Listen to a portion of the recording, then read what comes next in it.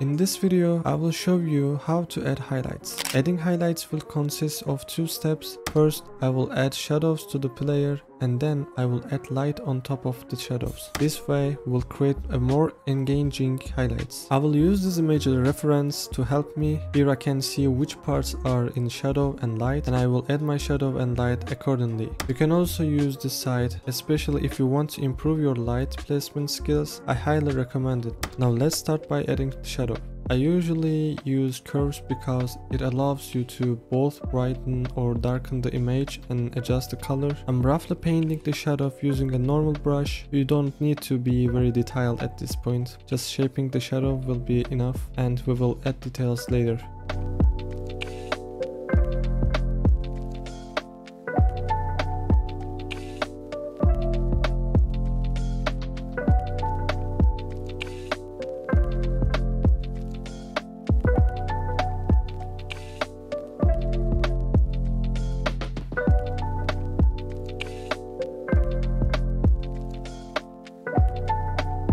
After roughing in the shadow, I adjust its colors. I'm using a slightly purple hue. It's important to pick the right shadow color, or else it will look like a stain. Once the shadow color is set, let's add more details. I soften my brush and paint some areas more gently according to the face shape. At this point, you can use the blur tool. It's very useful in my opinion. This way, I soften the hard edges a bit more.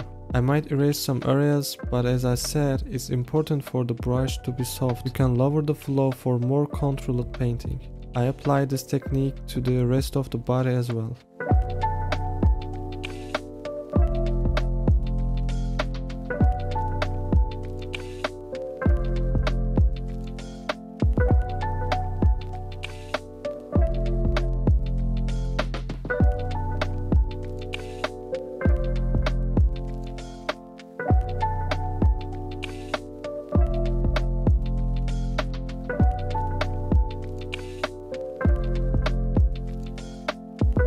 To darken some parts of the shadow, I duplicate the curves layer, and using the blending settings, I remove the lighter parts. You can separate the layers by holding Alt. I erase these areas that I don't want to be too dark. Now it's time to add light. I will use curves again. I want the light to be blue, so I lower the reds. Of course, we need brightness for it to look like light, so I'm increasing the brightness here, especially in the darker areas. Pulling the red slider all the way down will look better. I also push the blue slider up, and as you can see, the image has become more blue. I'm also increasing the brightness in the dark areas. At this point, you can adjust the colors and brightness as you like. This looks good to me. I'm opening my mask now. The key here is to paint over the shadow areas. I set the flow to 5 and start painting. I'm only painting inside the shadow, not outside of it. I will paint over the face this way. I will paint the other parts of the body the same way, but as I said, only on the shadowed parts.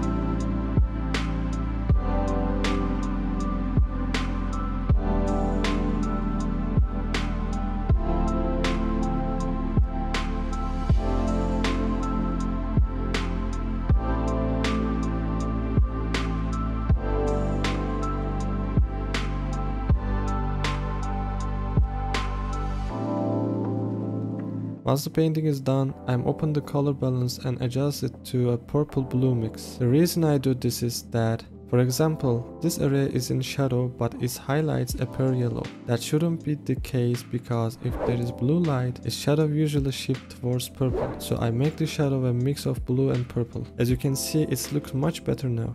Finally, I add an exposure layer to make certain areas brighter. From the blending settings, I remove the darker areas. This looks good to me. I'm only painting the areas where we added light. You can press Ctrl Alt to select the painted areas. I will paint these parts and that's it. We can also add background. I create a solid blue color and paint the background. Again, I use a soft brush and painting gently, not too much. And that's the background done. By the way, you can also do this. Create a hue saturation layer. I copy the mask we use for the light by holding Alt and dragging it up. Then I hit colorize, and now we can change the color from here. Let's increase the brightness and saturation and adjust the color. As you can see, you can quickly set the color to what you want. Consider this a little tip. Alright, our highlight is complete. As you can see, this is how I add highlights. It wasn't a very detailed work, but I demonstrated the basics of how I add highlights. I hope you enjoyed this video. Don't forget to comment on what videos you like me to make, and I will see you in the next video. By the way, you can access the PSD file of this work on my Patreon along with other PSD files.